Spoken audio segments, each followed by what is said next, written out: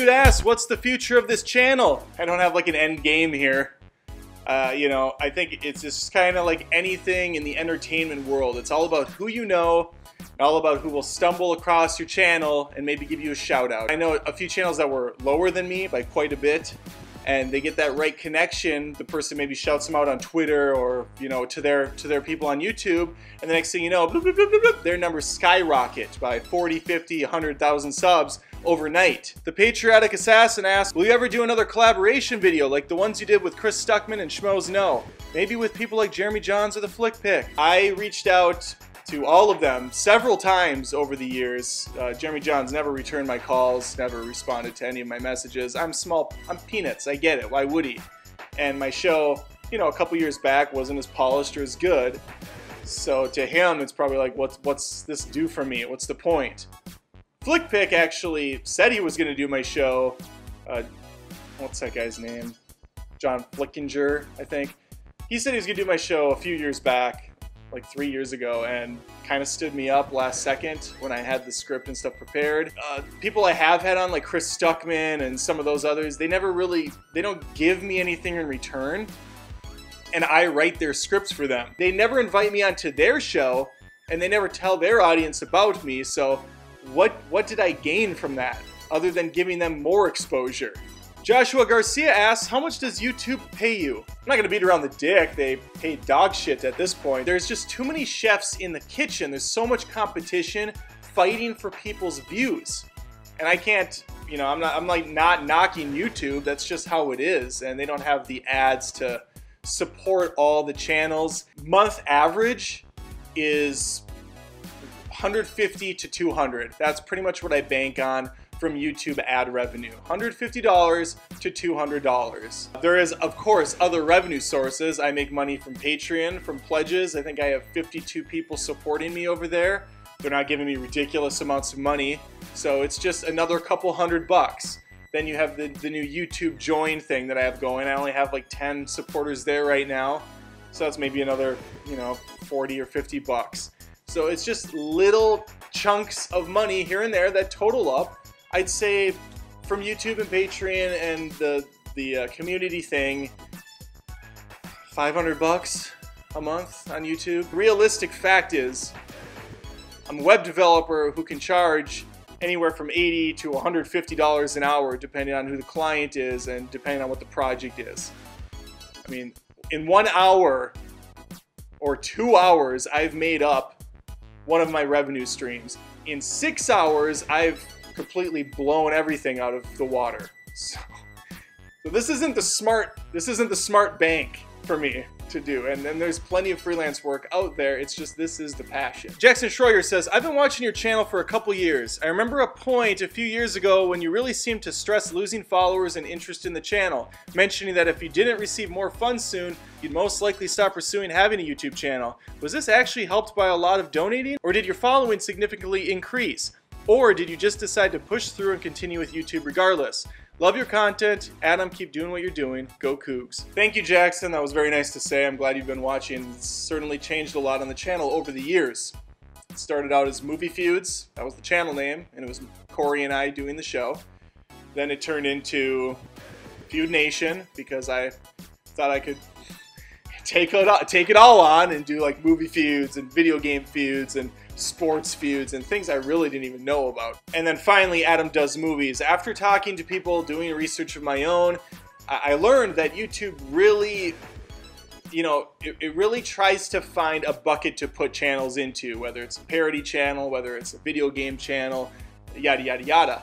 So having Feud Nation, which is already confusing to people, that doesn't mean anything. Having all these kind of random videos about different topics, that was just, I wasn't picking up steam. I was actually losing views and subs and just wasn't going anywhere. So by saying Adam Does Movies, you get it. You know there's an asshole named Adam and he's talking movies and maybe having sex with movies because this show's immature and inappropriate, so I went with a title that was kind of sexual, a little innuendo in there. The channel grew actually quite a bit after I rebranded. I jumped like 15,000 in a year, 20,000 in a year, which was awesome. And now it's plateaued. As far as why I continued, yes, a couple years ago, I evaluated everything. I'd been doing the channel for 3 years. Corey was gone. I was doing everything myself. I had little tiny kids at home. I had a sick wife. My wife Lindsay is, she's got a disease. I don't talk about it, but it's her thing, and we're working through it. But it takes up a lot of my time and energy. Looking at the YouTube thing, I'm like, is this silly show really worth doing? And so I put out a video. It was kind of this poor me thing. It wasn't trying to be. I just basically put it on the line. I'm like, look, if you want this show to go, I need to see growth and I need to see support. Otherwise, what the fuck am I supposed to do? Just do this show for basically nothing.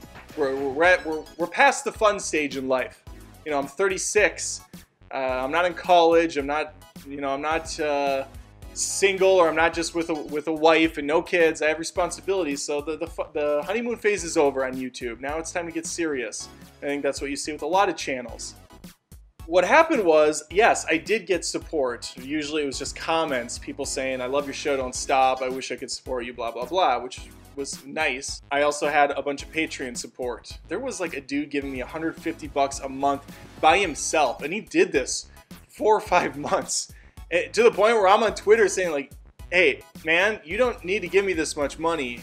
Like, I really appreciate it, but don't, you do you first and put money in the bank. And I don't know your routine. I don't know what you have for funds, but please don't kill yourself over my show. It's getting kind of sappy, but we're going to sap the shit out of it at the end here. And if you are a Patreon, you already know this years ago.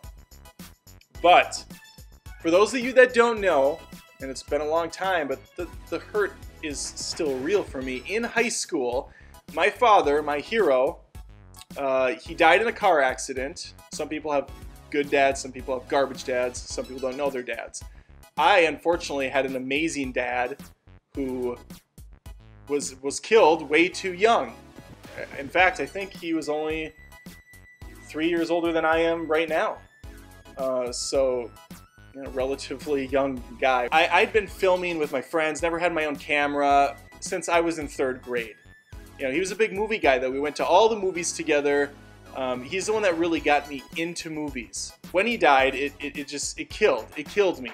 And it was 2 weeks before Christmas. No presents under the tree yet. We're living in a rental house while our new house was gonna be built. It was just a disaster.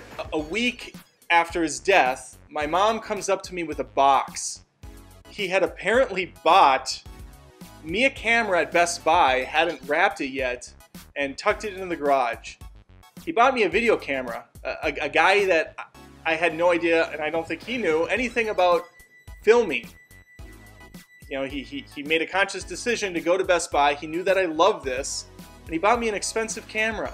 And he put it in the garage, and he was gonna wrap it and give it to me at Christmas time. I think back at that, and I saw the support come in at the time when I was doing my woe's me thing, and if I stop doing the show, when it is seeing growth, when there is people that like what I'm doing, I'm making people laugh, and I'm talking about movies, then I'm not only letting myself down, I'm letting my dad down.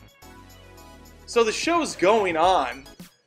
The show will continue to go on, regardless if I get the support or not, if people, pay $1 or $2. We're past that point as well. Yes, I could easily make money elsewhere. Yes, I could save myself a lot of sleepless nights doing this by just not. But we have one life on this earth, and I'm going to make the most of it. And I think this is the path to go still. I will do another Q&A. I will hopefully get it done sooner. It's just these ones, I try to get my entertaining videos out more. I try to get my movie feuds written. I try to get my cringes out. I try to get Adam Rants out. And Deep Inside Movies, the newest show that I really like how it's going so far. A couple episodes in. I hope you like it too. But those 4 main shows, plus I have Bad Movie Pitch, which is actually, I've only done a few, and I think that show has a lot of legs as well. I just haven't had time to really focus on that one yet. But that would be another show. So 5 main shows on this channel to look forward to this year. I'll do 2 more. Favorite director, Steven Spielberg And because of the old school, I just respect the shit out of him. He's the one that got me into movies more than any other director, with Jaws, with Jurassic Park, with E.T., with Indiana Jones, along with George Lucas. So definitely Steven Spielberg, old school director, and David Fincher, I think, is one of the most powerful directors out there. You got Seven, you got Fight Club, one of the best movies ever made. You have Panic Room, like even a simple concept like Panic Room he made awesome. You have The Zodiac, which is fantastic. You have The Game, which is criminally underrated. You have Social Network, which was a pretty boring topic that he made badass. Gone Girl. You have just so many good movies by this director. Sammy Jabber, can you rank the Mighty Ducks movies? D2, Ducks 1, D3. Okay, that's it. I'm done. If you want to ask a question, shoot it in the comments below. Hopefully, it's less time than 3 months from now. But if it does take 3 months, stick around for the answer, okay? Thanks for watching.